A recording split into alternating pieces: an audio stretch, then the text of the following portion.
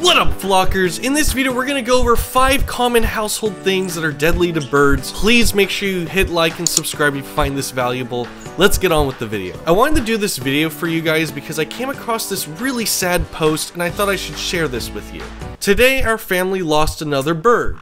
We have lost 2 conures in the span of 5 months the same way. I was making my husband lunch before work, and my bird was acting perfectly normal. When I came to the living room, he was breathing hard and off balance, rushed him to the ER, but by the time he came to the hospital, it was too late. I called for inspections for any gas leaks or carbon monoxide leaks, but everything checked out, couldn't find anything.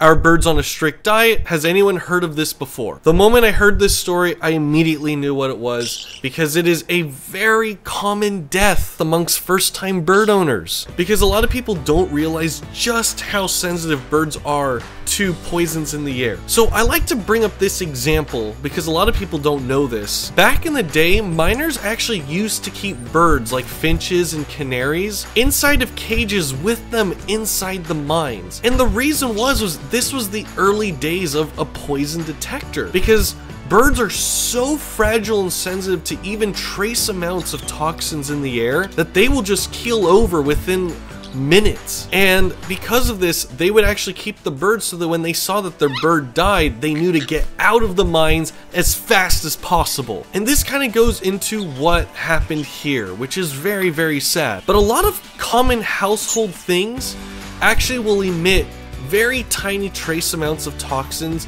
that, while are okay for humans, they are not good for birds and will take out your bird in the matter of an hour. That's exactly what happened here.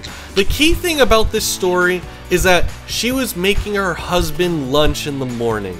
If the bird died while she was cooking, it was probably because she was using a non-stick pot or pan. Almost everybody probably has one of these. They are a great modern invention because you aren't gonna get crust and burns getting stuck on your pots or pans. But the problem is they work by, as they get heat, they start to emit a thin layer of gas that will keep things floating instead of actually getting embedded into the pot or pan. Now, while this is great, that gas it's emitting is called Teflon.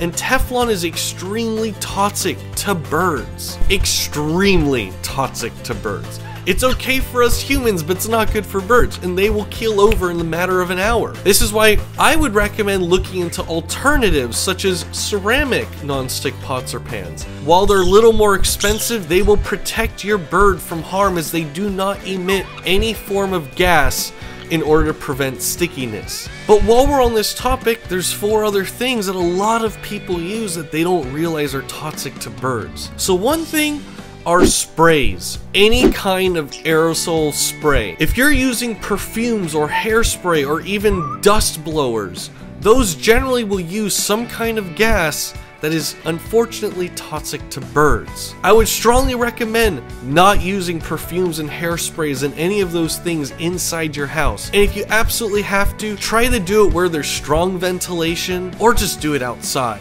Because let's be honest, you don't want to lose your bird just because of a silly thing like hairspray. Next up are going to be air fresheners and scented oils. Those are also incredibly toxic to birds. If you have one of those little auto emitters that spray every half an hour, avoid those, as those also emit particles that are deadly to bird lungs. Next up are going to be scented candles. A lot of people like scented candles because they smell nice, but as they melt, they are emitting toxic chemicals in the air for birds.